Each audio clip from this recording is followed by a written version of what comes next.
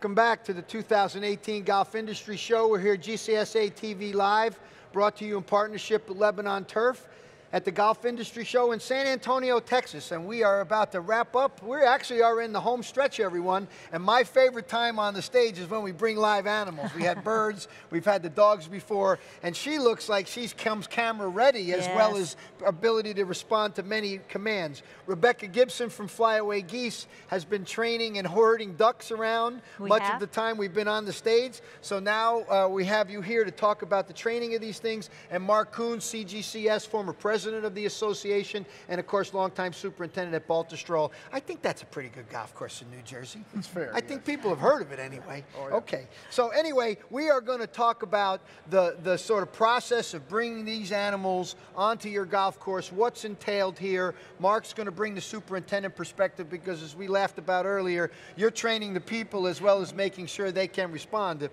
they can respond to commands and they don't know how to give them, the whole system doesn't work. So it seems obvious to me, because we know geese are big problems. Nuisance wildlife can be a big problem. What's a dog trainer doing at a golf industry show?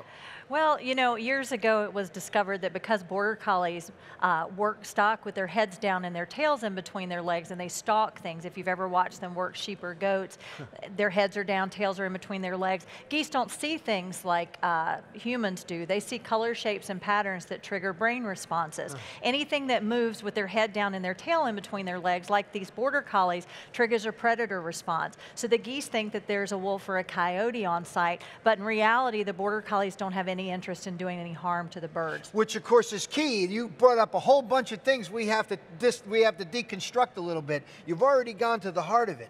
That's why border collies are ideal for this purpose? That's correct. Because they have that behavior that threatens, but is obviously not lethal. Correct. They stalk. And the border collie is the only breed that moves stock with their eye. Other breeds bark at stock or bite at it to move it, like your shepherds and things like that. You don't want a dog barking on the golf course. So border collies are silent workers. So that's another piece of the puzzle. Yeah, we learned pretty early on golf courses to be quiet. I have had my share of dirty looks when I didn't shut the mower off and people were playing. So we know about that being silent. It's very interesting. You casually are using the word stock, and I was thinking, well, what is she saying walk? What is she saying? And now I know you mean livestock. Right. I'm a pig farmer. I should know that. I don't have a herding animal. Pigs are not, they're very easy to herd because you just bring the food around and they know exactly where to go. But geese can be complicated to herd. Sheep can be complicated. That's correct. So are you saying a sheepdog could do geese but is likely to be noisy, or could do geese but would try to do harm? Well, a border collie is a sheepdog as well, but border collies, again, move stock with their eye. So yes, those dogs that move stock by barking or biting at it, you know, they're not going to have as much effect on the birds because they don't move in the same way as a border collie, and they could potentially do damage to a bird if they caught it. A border collie has no interest in harming anything. They may herd it, but they don't hurt it. Okay, so just geese? They can herd anything? Anything. Anything. Good things, bad things. You know, a board dog will do whatever it finds to do, but they'll herd. These guys were geese, coots, cormorants, seagulls, any type of bird that sits on the ground for any period of time, or loafs, or sits in the water. They swim after birds, so they go into the water without any issues. So anything that spends any time on the ground or water, these guys are great at getting rid of. Okay, and it's not news to anybody that manages golf courses where there's a little bit of water that geese are a growing problem. Correct. Now, we have mentioned before, you sort of made me aware earlier in our time together about the Migratory Bird Act. Let's start with that, because as we've discussed, that could be a misnomer now for this particular species of bird, because they're not migratory any longer. So let's start with the Bird Act first. So the Migratory Bird Act of 1918 was what protected geese from being hunted year-round and that type of thing. There are hunting seasons for geese, but as you know, most golf courses, you can't fire a firearm on a golf course, so hunting season doesn't really do you a good. Well, not maybe even in Texas. You can fire a firearm anywhere in Texas, right? So, you know, these birds are protected by the Migratory Bird Act. The issue between resident geese and Canada geese is that you can't tell the difference between the two. So I don't know that there'll ever be a time. There is a longer season, hunting season for resident geese. But at the same time, how do you know? I mean, what do you do? Go up to it with the gun and go, hey, Mr. Goose, Do you So wait a live minute, here they or carry Canada? cards? They carry cards because maybe Can they I can't see get your back in. card? They go to Canada, they won't be able to get There's back no in. wall. Are you calling them resident geese because if they don't migrate to Canada, they're not considered Canada geese? That's correct. That's correct. Those are now considered resident geese. Now, So what is most the places, most places don't deal with migratory birds unless you're up on the Canadian border or in the migratory flyways. If you've got geese that are staying on your property 365 days a year, those are resident geese. So what are the flyways? Should we talk about I mean, when you say near the Great Lakes, I'm still 2 hours from the Great Lakes where I am in upstate New York. Sure. Is that far enough away, or will that be a place where you'd find resident populations or migratory populations? You're going to see some migratory populations coming down the East Coast, down into the Delmarva Peninsula from Canada. You're going to see some coming the Central Flyway Zone down through Mississippi and that area, Arkansas, and then you'll see some on the West Coast. But a lot of times, you know, you see snow geese on the East Coast going down into the Delmarva. But, you know, those fly zones, honestly, most of the geese that these guys here at this show are dealing with are resident birds. Okay. Well, it could be I-95, but they're in Jersey. And because they're in Jersey and Baltusrol is in New Jersey, I'm assuming one of the reasons we have you here is I have known there are lots of geese problems down in that neck of the woods. You have particular experience with someone related to Bet here. Yes. But let's talk about the challenges you've been facing or had been facing with the geese on the golf course. Well, you know, as part of an Audubon Cooperative Sanctuary Program, you know, we try to maintain the areas for all wildlife species. And if one becomes overabundant, whether it be deer or ground animals or especially geese, it becomes a problem maintaining the food and the areas, the natural areas that we have. So we have had to control the geese, but certainly the biggest problem is with the golfers. And so we do have Flo, the sister of this puppy right here. And she's done a wonderful job. She's been with us a short while, but we've had dogs from the beginning. We've had Joe, who came from Seclusible, and then we had our second dog. But the more important point is this. To me, you're part of Audubon International's Cooperative Sanctuary Program, and they have done, everyone's tried who's been involved in that, to really take an effort to create habitat, to encourage a more natural experience for the golfer, and that the golf course can provide more ecosystem services. It just benefits to everybody in a heavily urbanized area. Even though it's the Garden State, now we all know there's a lot of good land to the south, where you are, there's a lot of development. So when you try to encourage wildlife, sometimes you might be solving one problem and creating another. Now, obviously we're not going to blame the naturalization of golf courses with why they have more geese problems.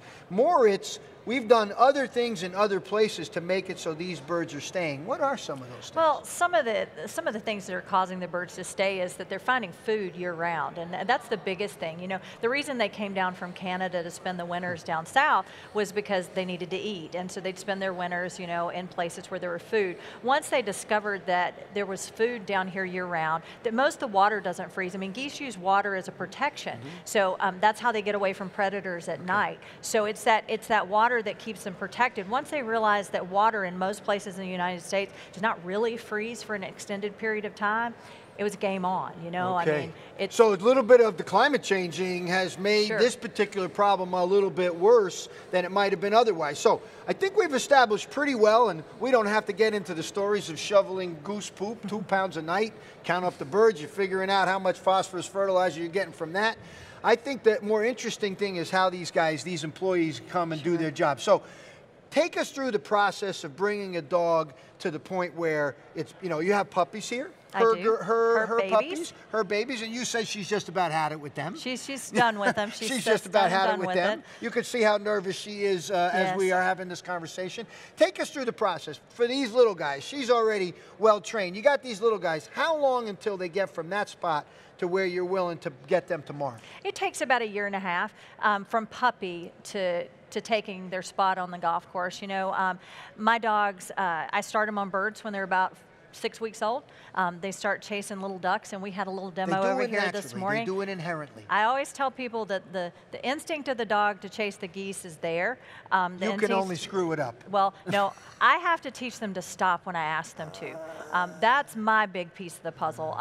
Most dogs I can get to chase birds. It's getting that control that a facility needs to manage that dog. That's the work that's put into it. And you can't have them on a leash because you're trying to move geese over large areas. Right. So you're spending a year and a half, and I thought what was fascinating from our time yesterday together where we gave out the award, which we will be doing afterwards. Yes, the lucky person getting this is that they can respond to 40 commands. They can. So a year and a half seems pretty quick to get something that doesn't read or write to our knowledge to do that. Well, now my kids didn't learn that fast. Okay. So, I was going to say, my kids don't respond to 40 commands. Right.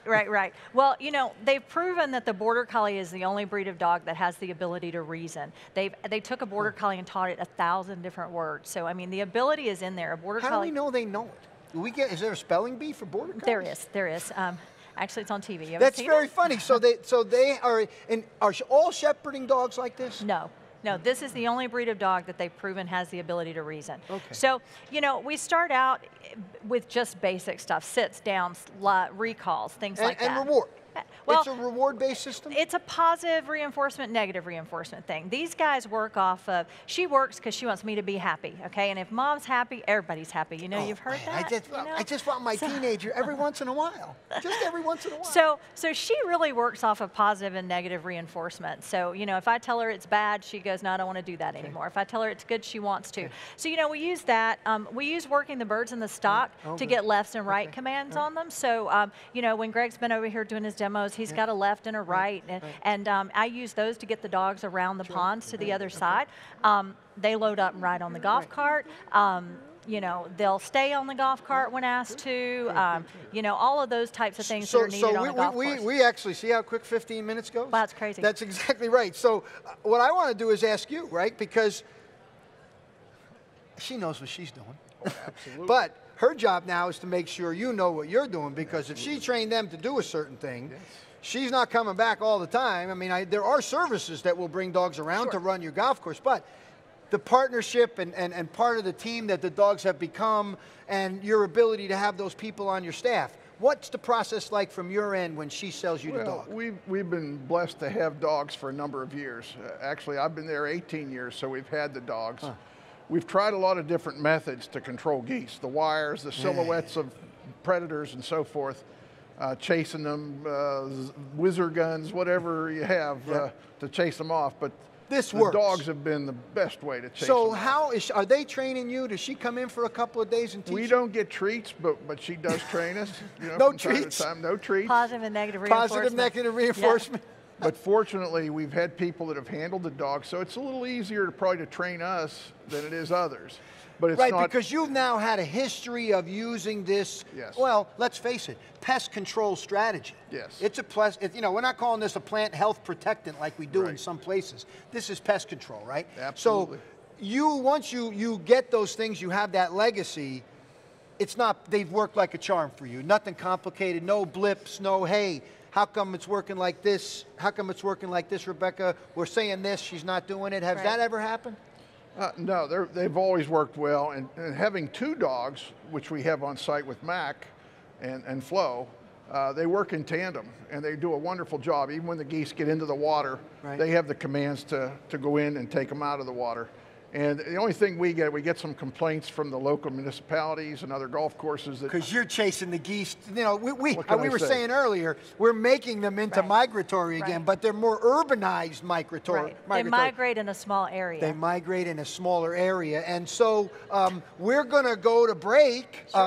We're going to watch a Super Dog video, but when we return, we're going to be giving it away. In fact, we've actually built a bit of a crowd here, which is its own little story. Thank you very much for chatting with me about this, Mark. Always a pleasure to see you. I'm so glad that these dogs can be, and they're such a part of the team. I'm a sap for it. Anybody's been here all week, I've been crying all week. When you lose a dog, it's like losing anything else you fall in love with. It breaks your heart. We've lost two over those 18 years, and I'll tell you, you become so attached to them, you just cry like a baby. That's exactly when right. they're gone. Yeah. So, thank you for joining us. We'll be back in a little bit. The Super Dog video is next. I'm Frank Rossi. This is the Lebanon Turf GCSAA live stage. We'll be back in a minute with the winner of the dog. Yes.